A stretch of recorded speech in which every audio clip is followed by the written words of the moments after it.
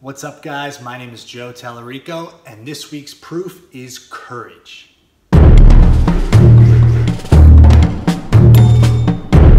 What does courage mean to me?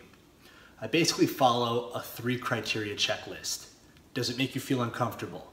Will it help you get better at your skills? Is it moving you towards your goals?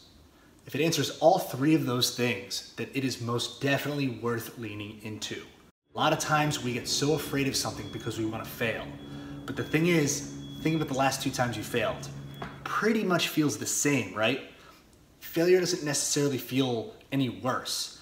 You fail, it feels like crap, and then guess what? You're still alive at the end of the day. That's something to keep in mind the next time you're trying to decide whether you should lean into something uncomfortable or not. So try out that 3-part criteria. If you want to hear more, you can check out my blog post on thirdnut.com following the link.